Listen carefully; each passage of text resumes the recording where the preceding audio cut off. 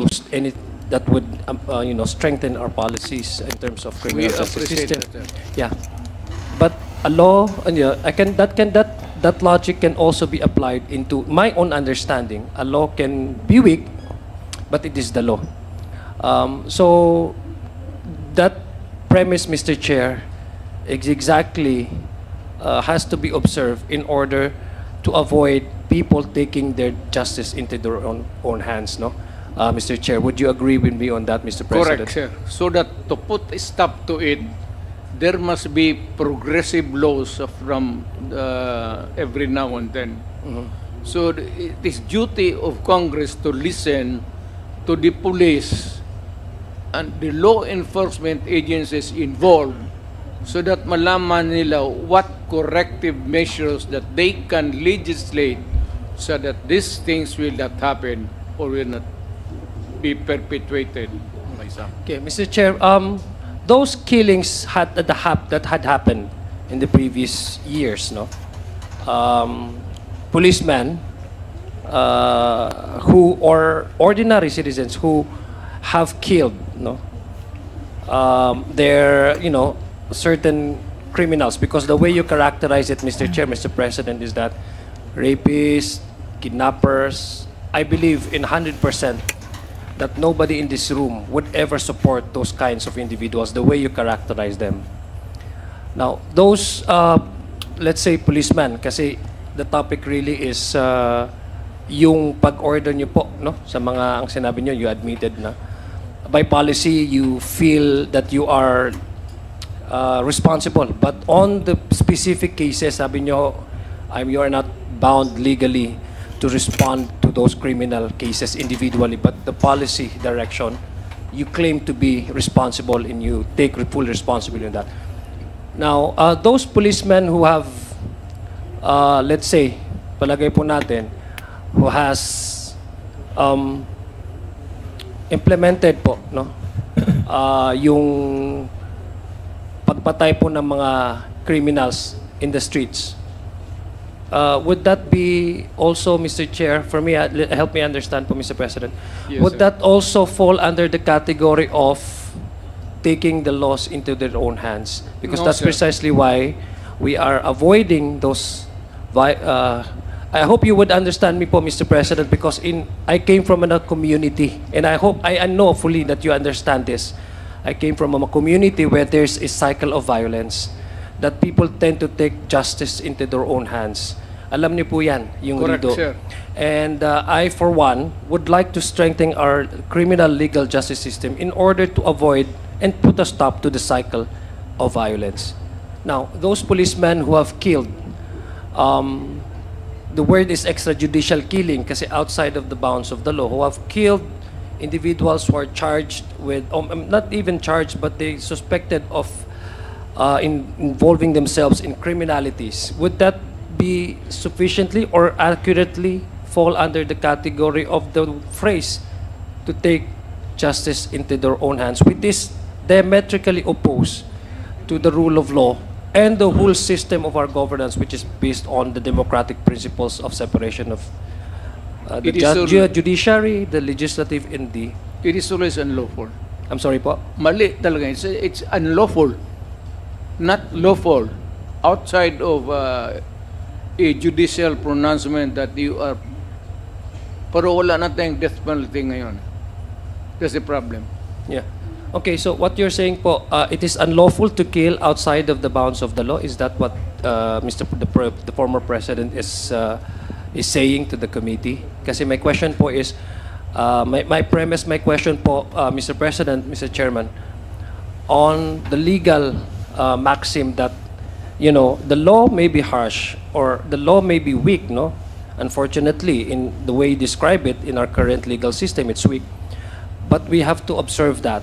No, anything that is done outside of the bounds of the law. Outside of the law. Outside of the law Is illegal. it is unlawful. illegal, unlawful. So therefore, Mr. Chair, may I deduce from the way the former president responded to my question, but so that I can be elucidated, those killings were unlawful and illegal. Well, Depends, sir. There has to be some a condition. Not all killings are legal, and not all killings are illegal. There are killings. No, pardon me, Mr. President po. Just to put into context, those individuals were killed by the orders of, by your orders po, no? Admittedly kanina, yung sinabi niyo po, would you categorize that as something illegal or unlawful? That would be unlawful. Okay. Because kasi, sir, kung nasa custody na ng police, naka-handcuff na, nakatali na, what would be the point? Pati ako, police, hindi trabaho ng lalaki yan. Totoo lang. Okay. I cannot, for the life of me. Pero kung may baril ka, papatulan talaga kita. That has been my as mayor. Papatulan talaga kita. And it had happened many times. Okay. I participated in the shootout early on when I was about just 3 months mayor. So, yeah. Mr. Chair, if I may be continued, Mr. President. So, those who have killed under the AJK, no, sinasabi po, the implementation of the war on drugs, those who are, kasi there are also cases wherein yung namatay po ay hindi nanlaban, no? So are we saying now, Mr. President, Mr. Chairman, that those who have nanlaban cannot necessarily be considered illegal, but what about those na hindi ho nanlaban na bigla lang namatay, can they also be considered as not illegal, Then, Mr. Chair? Those police officers, law enforcement agencies, whoever they are, kung pinatay nila unlawfully, not in self-defense, not in the performance of duty, kung civilian ka or police ka, the performance of duty, which would include the elements of self-defense, talagang illegal yan. Okay. But Mr. Chair, no, let me continue on, Mr. Chair, no. Let me also ask the former president, being a prosecutor himself. I think the bulk of the discussion that we're having right now is on the assigning of the term criminals, no? Because ako po, Mr. President, gumagamit din po ako ng hyperbole. And I'm sure karamihan po sa atin talaga ay it's just as figures of speech, no? Pag meron po tayong hindi magandang nakita, po pwedeng sabihin natin na you are so and so, no? Pag halimbawa mayroon akong kalaban or mayroon ako, pwede kong sabihin na ito si ano so and so, no? So those are just some mere accusations, no, allegations. Who do you think, or which agency of the government do you think has that mandate and again the mandate and the authority to assign the such and such person is criminal, and when can that, for example, I believe it's the court, no? And when can the court finally categorize you or call a certain individual allegedly of committing a crime criminal, Mr. Chair? Sir, we have to go para hindi tayo mawala sa discussion. Yes po, Mr. Chair. If I may, I'm not trying to. Alam mo, sir, we have to start with the elementary thing. The law enforcement starts with the police. So he goes out there, enforces the law. If there is a violation, he makes the arrest. If there is an arrest made and there is a resistance, ng person na ina-aresto niya, and talaga nakita niya na it is a very serious one, the police, the trabaho of the police is not only to say that I am a police, that you are under arrest, but the police has to overcome the resistance physically. If there is a resistance, bugbugin na niya o anong para madala niya sa estasyon pagkalumaban and book him for the crime that the guy committed. Kasi pag lumaban yan, magsuntukan talaga, minsan nababatuta. And the police is right in making that arrest if there is a resistance. This is not to defend the police. Pero kung sila mismo, naalanganin na sila, o yung may raid, tapos may baril, hindi na kailangan sila magtanong ng ano. Walang kaseremonya yan. It's either we say, you surrender, raid ito, at may maling galaw, the slightest move on the hand, even if it is equivocal kung ano ang dinudukot niya, basta may baril, the police can kill the person. Okay. Oh, Yeah. Thank you. Thank you very much for that, Mr. President, Mr. Chairman. Now, that's given, for example, that scenario, no? Would you say, Mr. Chair, that I agree with you, talagang may karapatan yung mga pulis mo mang-depensa, no? Even hindi lang ho pulis, no, Mr. Chair. Even yung mga ordinary tao, if you feel threatened, talagang you have the right to defend yourself. But again, going back, Mr. Chair, doon sa issue ng EJK, because this is what I'm trying to understand, Mr. Chair. Extrajudicial killing, sir? Yes po. Sige. Okay. This is what I'm trying to understand po, Mr. Let's Chair. No? zero in on that issue, sir. Yes po. The reason why I'm asking you this, Mr. Chair, is, again, remember po, Mr. Chair, I premised my question on the very basic principle of the rule of law, due process, and etc. So the question is, of course, tayo po, it's easier for us to accuse, no? And it's only for the courts to really find out whether that person is really guilty of committing such crimes or not. Correct. Now, and earlier, tinanong ko po kayo, Mr. President, Mr. Chairman, kung ano po yung mga lapses ng criminal justice system natin, and you have mentioned several, no? Kaya nga po ang tanong ko, binabalikan ko po, kasi this is the contention of the discussion right now. Is it justifiable, for example, that those who's the power to designate, for example, if a person is guilty or not in certain crimes, can also be taken up, justice can also be taken up by ordinary policemen or any ordinary citizens to kill anybody charged of any criminalities without even allowing them to go to courts, no? Kasi that would be inimical again po to the due process and to the rule of law, and diametrically opposed to the rule of to the democratic processes that we have. That's what I'm trying po, Mr. President, to understand. Kasi this is all about EJK. And unfortunately, in the previous administration po, with all due respect, there are several also allegations of those who are not been suspected of engaged in illegal drug activities that have also perished during the actual operation of our police. Yun lang po yung gusto kong malaman so that I can also be elucidated on how we go forward in trying to introduce some laws or amend some laws, Mr. Chairman, Mr. President. Hindi na kailangan, sir. Wrongfully killing a person is a crime. Kaya nga, hindi na kailangan na magsabi tayo na itong police na ito guilty. If pinatayan niya yan, sir, not in the performance of a duty, not making an arrest, and there is no resistance at all, papatayin mo ang tao unarmed, nakatali ang paa, pati nakatali ang kamay, that policeman belongs to the penitentiary.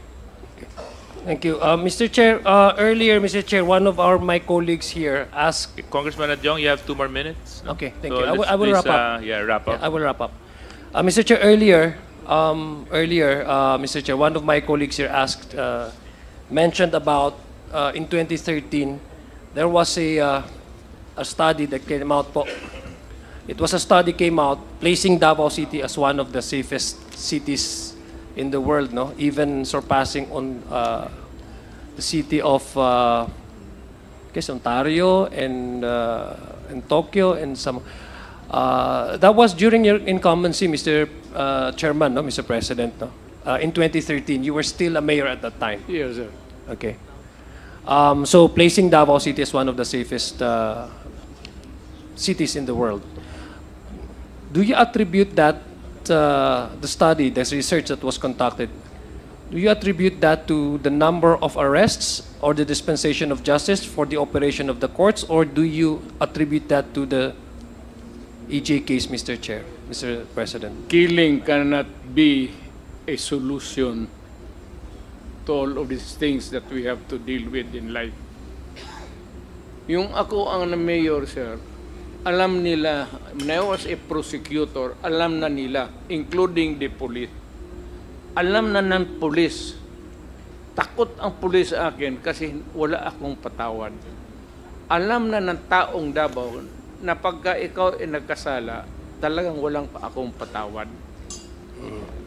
Hindi ako nagpapabor ng pulis, sir. Pag nagkamali ang pulis, ako mismo. At ako mismo ang nagbubugbog sa pulis. Tanong ka ng, andito man si... Ako mismo ang bumibira ng pulis pagka inaano nila yung sibilyan na what for every reason, layo na maglasing, magbugbog ng asawa. Pag pumunta yan sa City Hall, sir, talagang black and blue yan. Sipa, suntok. Thank you, Mr. Chair. So I take that as yung... Ganon ang disiplina, sir, sa pulis ko. Hindi ko pinagyayabang. Kasi may baril yung pulis eh. Kaya lang, alam nila may kasalanan sila. Kung mo basta-basta gawin yan sa basta na lang. Pero ganon ang practice ko. Binubugbog ko talaga. Mr. Chair, I have here po the ito pong ranking ninyo, pang 12 po ang Davao the safest. Let me go back to the question po, Mr. President, Mr. Chairman. Ang gusto ko lang pong malaman is, of course, there are criteria, again, for... Yes, sir. There are criteria for Davao City to land 12 spot, no, among the safest. I wasn't really asking about how the former president and the former mayor dealt with the airing cops in his city. I was just asking about the study that was conducted. I'm sure hindi po you're very proud of, lahat naman to magiging proud po kasi safest city. I just like to ask po the former president, would he attribute this accomplishment to the killings of criminals, alleged criminals in the streets, no? Itong EJK, would he attribute that to the number of arrests or the fast dispensation of justice in the operation of the courts in Davao City? Walang criminal kasi, sir, kasi nag-warning ako. Pag sinabi ko, when I became mayor, I'll give you 48 hours to pack up and disappear. Yan ang warning ko. Ngayon, after 48 hours, pag nakita kita, ano po? Tabla na. Ano pong mangyayari after 48 hours pag nakita niyo po sila? Yun ang hindi ko masagot, sir, sa iyo. Kasi gusto mo akong makulong, sir? Hindi ho. Tinatanong ko lang ho kasi this is how you run. Akala ko kaibigan tayo. And Mr. Chair, Mr. President, I know that you've taken your job as mayor seriously. That's why I'm asking how did you able to manage to keep, crimes at a very low level po in those times. Kasi I also link this with the case of extrajudicial killings, which you admittedly po kanina po na sinasabi, ordering the police. I just want to put in everything into context so that I can understand. Now, Mr. Chair, for my final question, I believe I'm wrap up. For my final questions, earlier, Mr. President, Mr. Chair, you also mentioned, you were asked also, bakit you resorted to ordering the police pag nanglaban, patayin, pag ano, kasi ang response niyo po, I think it was Congresswoman Franz Castro who asked that question. And you responded to her na kasi medyo masikip na sa kulungan. Kaya para mas maluwag-luwag, patay na lang yung iba, no? That's what I heard, Mr. President. So that I took that as the response of the President because that's what the response from the President. Now, I'm just curious po, Mr. President. For 6 years po, you were President, no? 17th and 16th, and I guess in 17th Congress, you were the President at that time. And there were several bills that were proposed by this Congress to reinstate the yung capital punishment, yung death penalty. First for heinous crimes and other illegal for illegal drug related crimes, no? And I believe the lead chairman of this committee, Congressman Ace Barbers, was one of the authors of those bills. I'm just curious, Mr. Chair, Mr. President, why didn't you put the weight of Malacanang to support that bill? Why haven't you certified that as an urgent bill? Wala pa ako sa Malacanang, sir. Ano po? Wala pa ako sa Malacanang. It was proposed po during your incumbency as president. That would have been a perfect opportunity for your administration to really fight criminalities, especially those who have been convicted of illegal drug crimes.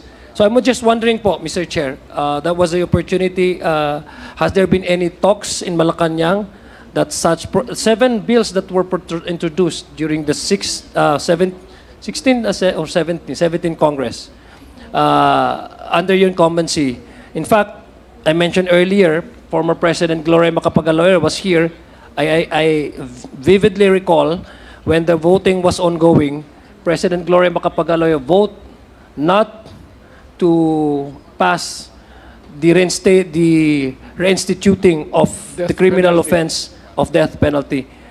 So I'm just wondering po, Mr. Chair, Mr. President, that was televised po all over the country. Why didn't you put your weight, the Malacanang's weight, and maybe to certify this as an urgent bill? Asking my honest opinion? Yes, Mr. Chair, Mr. President. You restore the death penalty. I'm sorry po. Mas mabuti po, ibalik ninyo ang death penalty.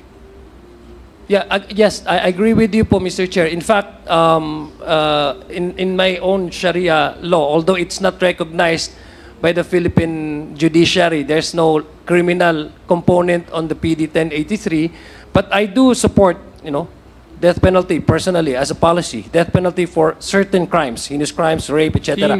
I'm just heinous crimes, and I'm just curious po, Mr. Chair, and I want to understand from the perspective of the President, when he served as President for 6 years and 2 Congresses passed during his tenure as President, there were several bills introduced by the House of Representatives, one of which the authors is actually here, sitting there as a lead chairman.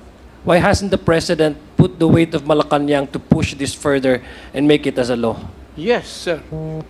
Ang problema, ang Congress, hindi mo kontrolado eh. In a Congress, it's a conglomeration of human. Some are libertarians, some are hardliners, some are mild-mannered. But on the average, sir, hindi mainit ang ulo. Hindi, well, exception, naging congressman ma rin ako. Pero iba ang ko, sir, because I've been trained as a prosecutor kasi for a long time. And besides, I was also teaching to augment my income kasi wala naman akong masyadong pera nung nag-asawa ako. Was teaching criminal law and criminal evidence. So malapit talaga ako dyan sa crime. At stricto ako dahil nga natuturo ako. Alam ng pulis yan. Pati yung pulis na yan, wala yan silang patawad. Okay, Mr. Chair, I'd like to end my time, Mr. Chair, with the manifestation, if I may be allowed, Mr. Chair. Very quickly. Thank you. Very quickly, Mr. Chair. I was listening to the responses of the former president, and there are some allegations that were made today, which I believe the former president challenged anybody or any group to to bring that to the courts. And that challenge, Mr. Chair, I take it as a form of the president's believing in the rule of law. I've just believing in the rule of law and the operation of our courts. When there So is two issues, sir, and we cannot understand each other, we go to court. yeah, I commend you on that, no, for saying that. I hope, Mr. Chair, that the same should have been also accorded and should have been also been extended to those who died in the streets. I believe the former president, by just encouraging anybody, any individual to go to court and file these cases, because I believe that's the proper venue for that. Sir, there are independent investigations, investigative bodies. It is not only the police. You can rely on the NBI, the Human Rights Commission, and others. You can tap anybody there to help in the enforcement of the law against itong sabi mong illegal killings of criminals, or what they would call yung sa ating parlance ngayon as salvaging. Yeah, thank you. Congressman Adiong, Again, yes. let me just put an end to my statement, Mr. Chair, if I may be allowed. Again, that encouragement from the former president to bring these cases to the courts, it's actually a manifestation that all of us here, even the former president, believes in the rule of law. And I hope, Mr. Chair, that out of the 33,000 or 2,000 or thousands who have died, sana nabigyan din ho sila ng ganong, they were also have accorded with the same privilege of, under the law, of innocence until proven guilty. It's only the court that can assign anybody whether that person is criminal, because there are corresponding crimes and with the corresponding punishment according to our law. So, Mr. Chair, I will end that with that manifestation, because I do not want, Mr. Chair, to be honest with you, to be honest to everybody here, I do not want the cycle of violence, no matter the intention, because I've lived that, I've seen that, and I know it will bring no good to everyone. I don't want EJK. I don't want the cycle of violence to happen. Mr. Chair, thank you very much, and maayong Thank you very gabi. much. Daghang salamat, Mr. President. Thank you Mr. very Chair. much, Congressman.